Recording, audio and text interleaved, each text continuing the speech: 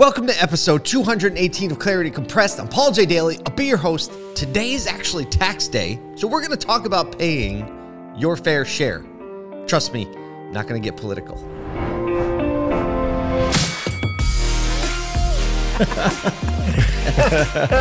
Let the good times roll. This is Clarity Compressed. So in the U.S. today is tax day. Actually, I don't know when you're listening to this. When I'm recording it, it's tax day, which is basically the deadline where Americans file their tax return so they can either figure out how much tax they owe or how much of a refund they're getting back. And, so for some people, it's a good day. For some people, it's a tough day, but regardless, everyone has to do it. Everyone has to file. Everyone has to pay taxes. It is just a way of life. And this conversation has been going on about who should pay their fair share. Now, I'm not going to talk about tax law. I'm not going to talk about the debate on how much billionaires should pay in taxes versus people who aren't billionaires or, the common folk I don't have a blue collar, but I do have a blue collar. You know what I'm saying? And what I really want to get into, though, is this concept of fairness. If anyone has ever had a kid or worked with kids or worked around kids, there's a phrase that is uttered very frequently that sounds something like this. Ready? That's not, and the word fair is what's going to follow that. That's not fair. That's not fair. And that's not fair is, a lot of times when a child says it has to do with their perception of what they should be getting versus what someone else is getting or what someone else has already gotten. And I think if we're honest and we kind of spread this out a little bit, I think we all kind of have this thing inside us that wants things to be fair. That wants things to be equal or equivalent, level the playing field. When we watch a sporting event, the only reason it's fun to watch a sporting event is because there are rules. And if there weren't rules, it wouldn't be any fun because anybody could do anything they wanted at any time. And it gets really exciting, or I guess people get really riled up. I've gotten really riled up over this. When you feel like the rules aren't followed or they're ignored or a referee or an ump doesn't call the play fairly or doesn't see what happened. So, what the other team gets is actually an advantage because of a not following the rules, right? It's very upsetting. It's very agitating because there is this built-in mechanism where we want things to be fair. And if we have things to be fair, then we can play a good game. We can, really understand the expectations of what's going forward. And, it's just rewarding to play, or at the very least, it's not demotivating to play because we know there's a level playing field. But guess what? Here's the punchline. Life isn't fair. It just isn't fair. We actually, my wife, Sara, and I, we don't let our kids say it's not fair.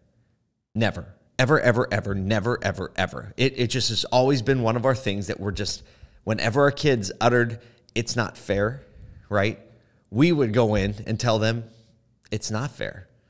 Life isn't fair. And sometimes somebody gets something that you don't get to have. Sometimes they get more than you get. Sometimes they don't get what they deserve and you get what you deserve. And that's a part of life. And what it does is actually, we think it builds resiliency into the kids, and it actually builds this expectation that things aren't going to be fair. But guess what? You always get to choose how you react to it. And so you have to make the decisions moving forward that allow you to move forward without saying that's not fair, right? Now, I'm not blanket statementing this. I'm not, I said I wasn't going to get political. I'm not saying there shouldn't be a level of fairness. There definitely should be, because we all want to play a fair game, especially in business, especially with taxes, in sports, right? We need to set rules. But in most of life, and it's not fair is not a good excuse. It's not a good way to think. Because if you think it's not fair, what you're doing is actually thinking about everybody else, and you're relinquishing control of what you have. You're relinquishing control, mostly, I think, of your mindset and your emotions, because you're spending your time and energy worried about the other person instead of worrying about how you can actually do some work to improve your situation, how you can do some work to move on. And every minute you're focusing on it's not fair. You're focusing on all these things you can't control. And you are literally giving all of your best resources to the situation. You're giving your emotions, you're giving your mental capacity, right? You're giving your time, in which you could be doing something else. And so the element of it's not fair, it's never really fair. It's never equal. It just never is, because you could have shoot, let's just talk about like natural abilities and natural gifts. When I step in to a business situation or to a speaking situation or I don't know, to a parenting situation, whatever it is, guess what? It's never fair. The other person always has some level of advantage because of how they've been raised, because of the resources they've started out with, because of their health situation. Maybe I have the advantage, right? The fact that I don't have any major ailments, right? That's a major advantage in certain instincts, right? I might be taller than someone else and we're playing basketball. Guess what? Is that fair? No, it's not fair. From a height standpoint, it's not equal. Can never have that level of equal. It's just impossible. The pursuit of it is impossible to be level all the time because people aren't level. People aren't the same. People have had different experiences and they have different resources and they've had different mentors and they have different mindsets. The DNA is just different.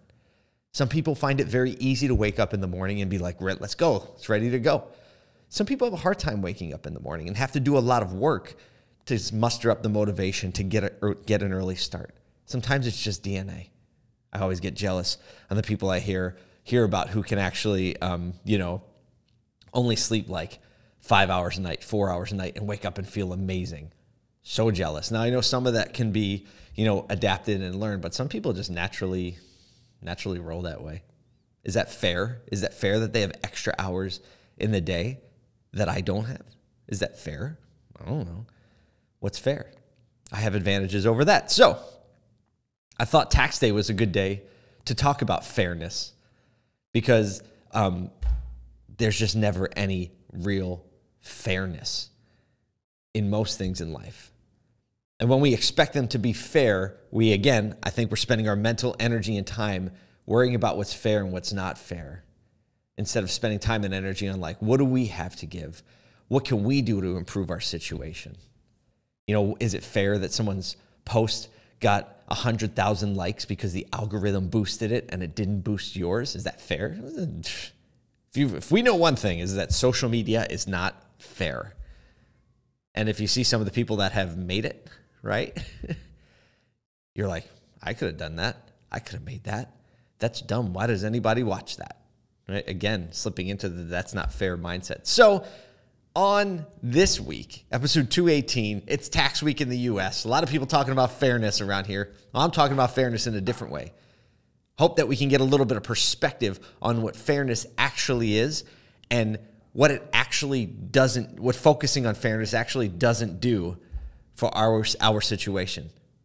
Now, in light of that, I hope that you put your time, energy, and effort into focusing and moving forward all of the people around you, not just yourself, but all the people around you, so that their lives can be improved, that they can be encouraged, that they can know that they're cared about, right? Because even though we can't control fairness, we can control what we do to give other people the advantage. And I think in doing that, guess what? I think we get the advantage too. So I hope that's a little perspective, a little clarity for you this shot this week. I will see you next week.